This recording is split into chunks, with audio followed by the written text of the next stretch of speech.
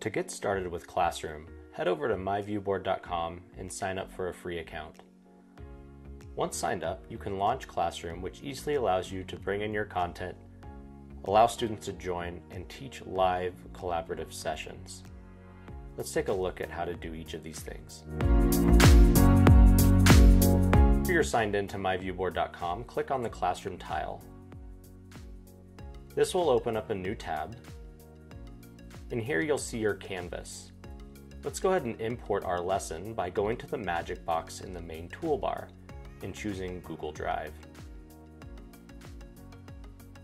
From here, I can go and add PDFs, Google Docs, or Google Slides that I want to teach from.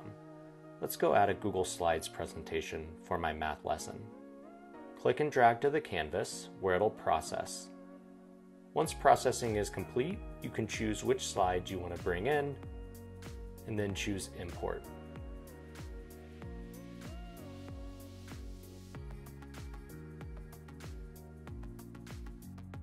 We can see the first page here. If I want to go backwards and forward through my pages, click the page navigation at the bottom. Let's have students join by going to our session ID at the top right. When you click on this, you'll see a QR code which kids can scan, or a URL at the bottom which we can copy and give to students. If I go to my settings, this is where I can change my ID so it's a permanent ID and not one that randomly refreshes. So I'm going to go here and take my ID. We can see the student view over here on the right. I've given them this link. They type in their name, and when connected, they see what's on my screen. Now let's go to my student dashboard, which opens another tab. This tab allows me to manage my students. So you can see here that Lily is joined and she's in Huddle 1. As other students join, they will display here in the dashboard as well. It's helpful if you have two monitors. Let's go ahead and enable the teacher audio and video. So click the video camera, and this is going to turn on my video and audio so that students can see and hear me. This is my preview, which shows students what they're going to see. You'll also see that I can at any time mute or turn off my video. Now on the student dashboard, you'll also see another video preview just so you can see what the kids can see. Here we see what the student dashboard looks like next to the teaching canvas. Again, if you have two monitors, this is ideal. I have students who have joined, and I can see their names populating here. You'll notice that each student has a color next to them, which shows their engagement level. Now as I go through here, I'm going to go ahead and start teaching my lesson.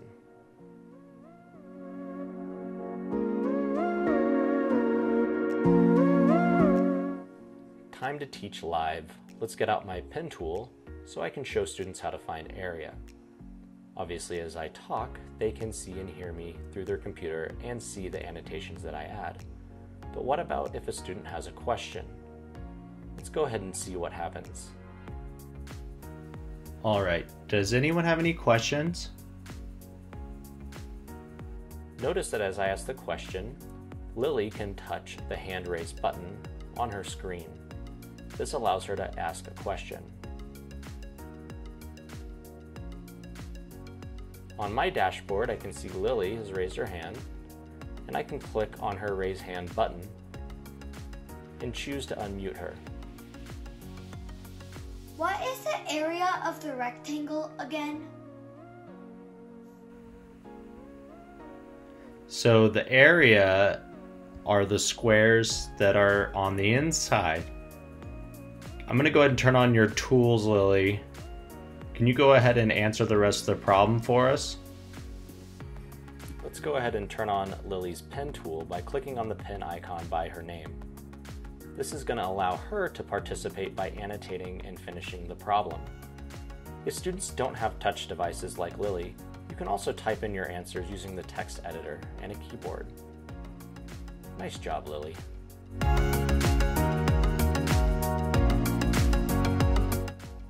Huddles are a great way to put kids in small groups. Here I have students in Huddle 1. If I want to put them in Huddle 2, just click and drag them. To assign work to a huddle, go to your Page Manager, and then choose the slide that you want to send to your huddles. By clicking the Share button, we can send it to a specific huddle, or we can send it to all huddles. As students work, I can spin their huddle around to see a preview of what they're doing, including side by side.